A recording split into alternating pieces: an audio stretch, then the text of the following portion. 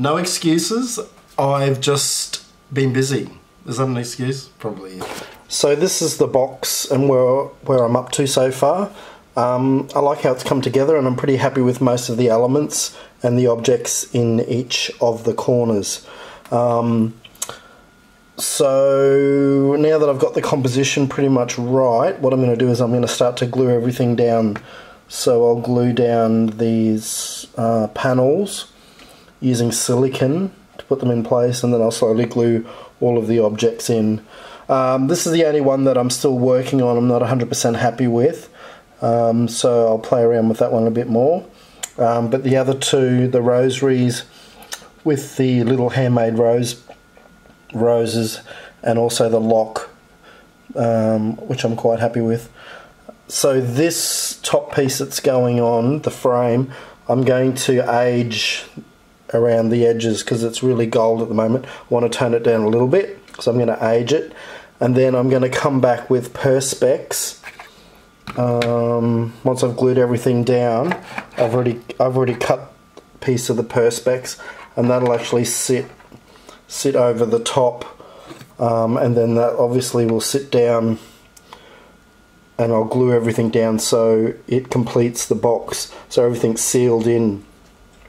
And then what I'll do is I'll flip it over and put backing on it, so I can put D-rings and have a wire backing for it to hang on. I've still got a little bit of work to do inside here. I haven't decided exactly what I'm going to do to finish off Jesus, but yeah, it's coming together, so I thought I'd just show you a bit of an update. So I'm working on this work on board, and what I've done is I didn't like what I did underneath, so I've come back and I'm going to collage over the top. So I cut this piece of paper out, which I'm probably going to put there because it kind of lines up with the eyes and with these other marks, and this sort of flows in like that.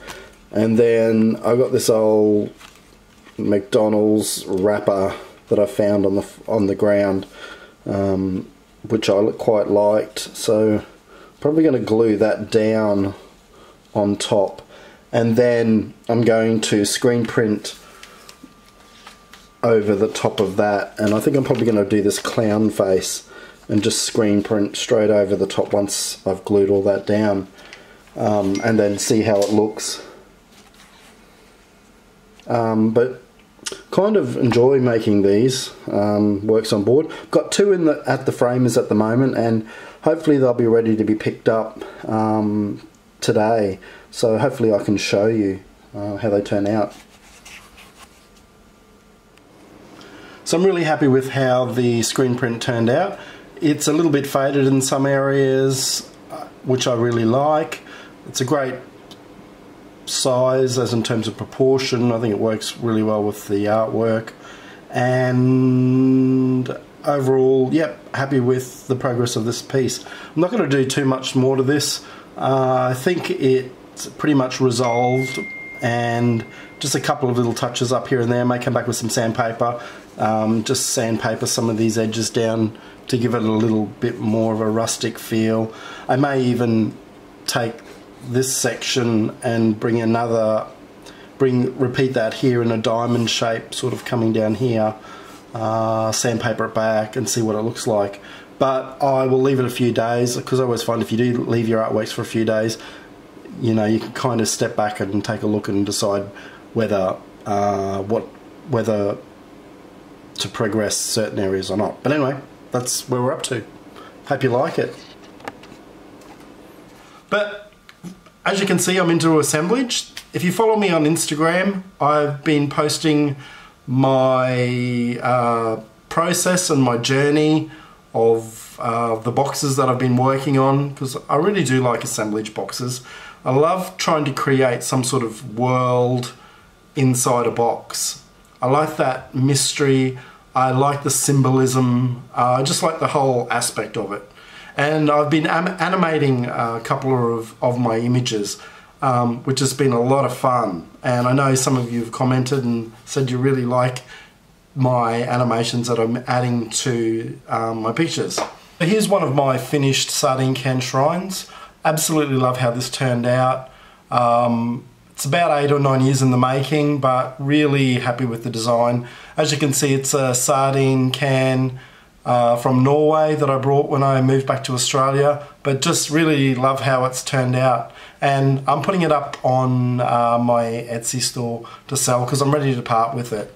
So check it out if you're interested. And this piece is also finished.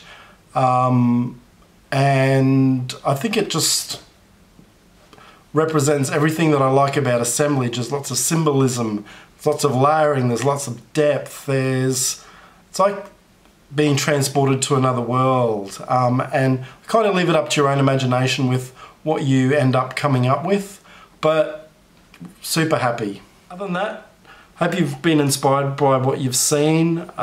Please ask me any questions. Follow me on Instagram. If you haven't subscribed and you want to, please feel free to. Hit the notification button if you want to be notified when I'm posting my next video. And as always, thanks for watching. Later.